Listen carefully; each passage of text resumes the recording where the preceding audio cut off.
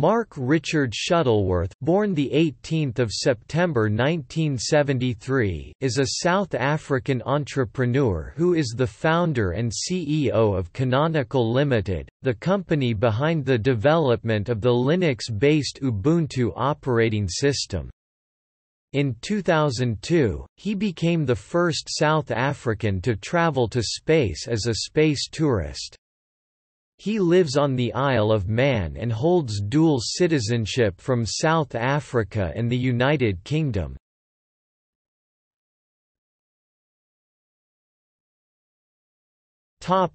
Early life.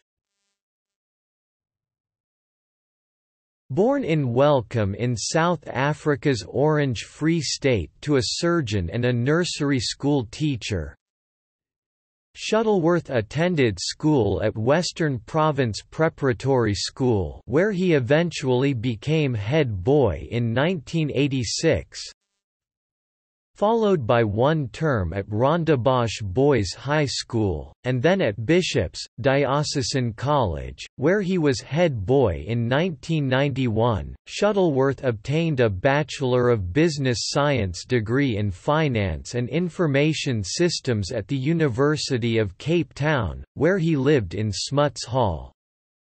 As a student, he became involved in the installation of the first residential Internet connections at the university.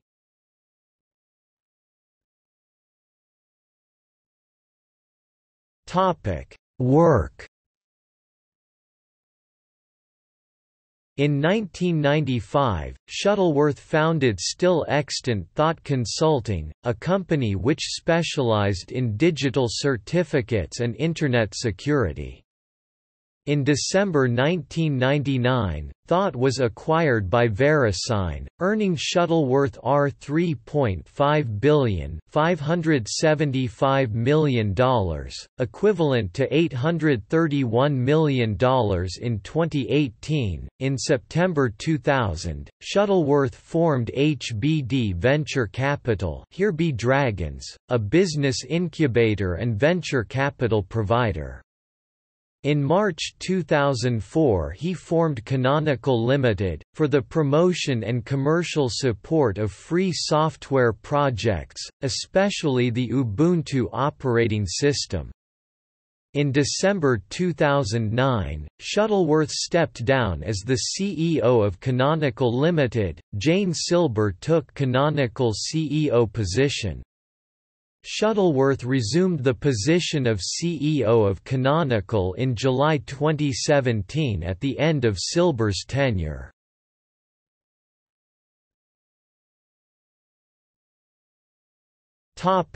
Linux and FOSS.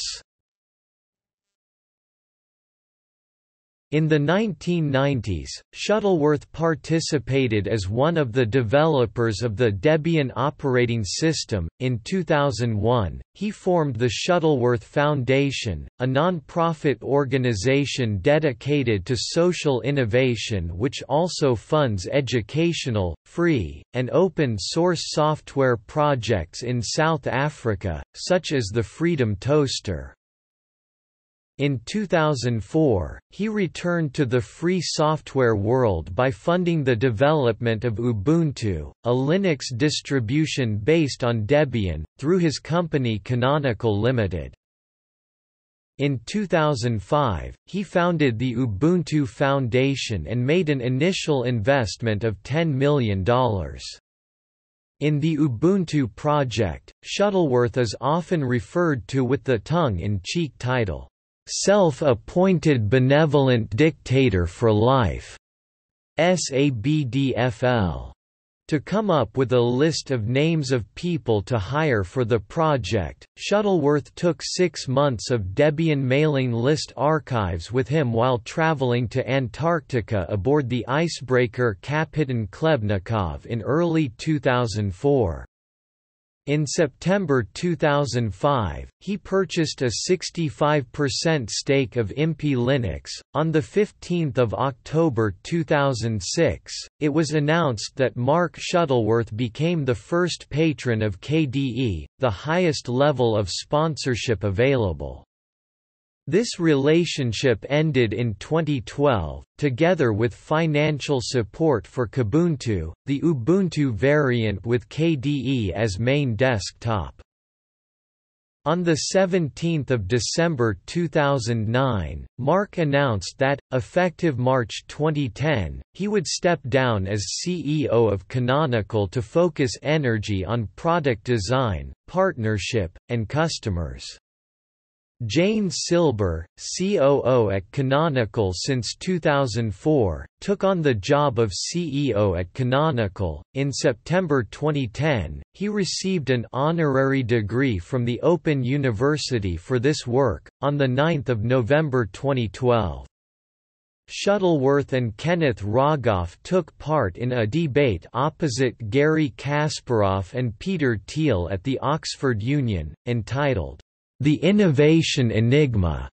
On 25 October 2013, Shuttleworth and Ubuntu were awarded the Austrian Anti-Privacy Big Brother Award for sending local Ubuntu Unity searches to Canonical servers by default.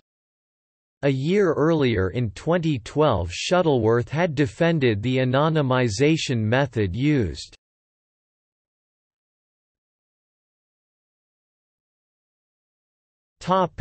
Spaceflight. Shuttleworth gained worldwide fame on 25 April 2002, as the second self-funded space tourist and the first ever South African in space. Flying through space adventures, he launched aboard the Russian Soyuz TM-34 mission as a spaceflight participant, paying approximately $20 million, equivalent to $27,859,389 in 2018, for the voyage. 2 days later, the Soyuz spacecraft arrived at the International Space Station, where he spent 8 days participating in experiments related to AIDS and genome research. On 5 May 2002, he returned to Earth on Soyuz TM-33. In order to participate in the flight, Shuttleworth had to undergo 1 year of training and preparation, including 7 months spent in Star City, Russia. While in space, he had a radio conversation with Nelson Mandela and a 14-year-old South African girl, Michelle Foster, who asked him to marry her. He politely dodged the question, stating that he was very honored at the question, before changing the subject. The terminally ill Foster was provided the opportunity to have a conversation with Mark Shuttleworth and Nelson Mandela by the Reach for a Dream Foundation.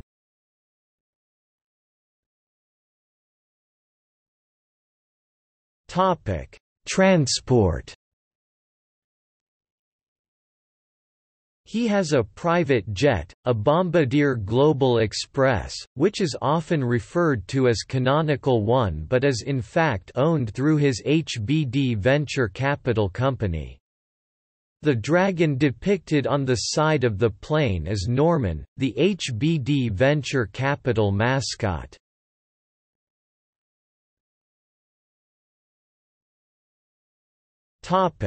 Legal clash with the South African Reserve Bank. Upon moving R2.5 billion in capital from South Africa to the Isle of Man, the South African Reserve Bank imposed a R250 million levy in order to release his assets. Shuttleworth appealed, and after a lengthy legal battle, the Reserve Bank was ordered to repay the R250 million, plus interest. Shuttleworth announced that he would be donating the entire amount to a trust which will be established to help others take cases to the Constitutional Court. On 18 June 2015 the Constitutional Court of South Africa reversed and set aside the findings of the lower courts, ruling that the dominant purpose of exit charge was to regulate conduct rather than to raise revenue.